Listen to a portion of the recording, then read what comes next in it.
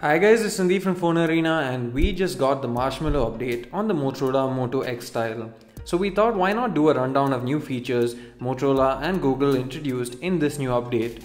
In case you need the kernel version and build number of the update, here it is. We can also spot the new Android security patch detail in the About page.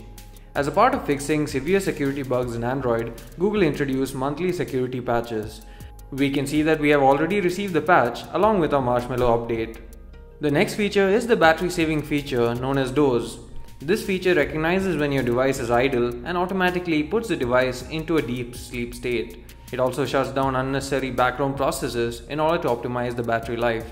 Along with those, we also have App Standby, where we can control less frequently used apps to use less processing power as well as battery power using this option. You can also optimize system services using this option.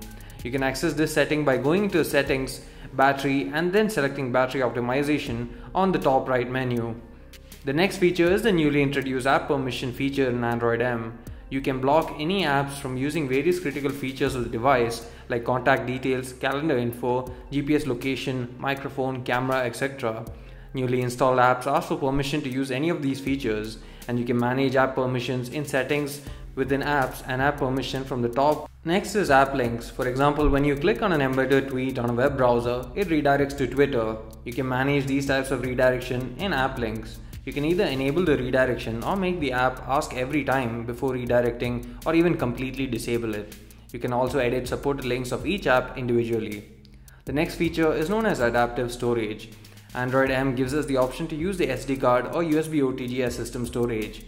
When you insert an SD card, you go into storage menu to format it as internal storage. It also displays the warning that formatting the SD card as internal will make it secure and it will only work on this specific device. The next feature is called Do Not Disturb mode. We have 3 modes in this menu. The priority only mode blocks all interruptions except those from contacts and apps that you flag as important. Total silence blocks all interruptions including priority and alarms. Alarms only blocks everything except your alarms. You can also set automatic rules for priority mode in More settings menu. You can also enable some apps to show notifications priority mode by enabling the Treat as Priority option in the app settings. The next feature is a small addition to the volume control UI. Instead of a single volume control, you get 3 sliders to adjust the volume of ringtone, media, and alarm individually.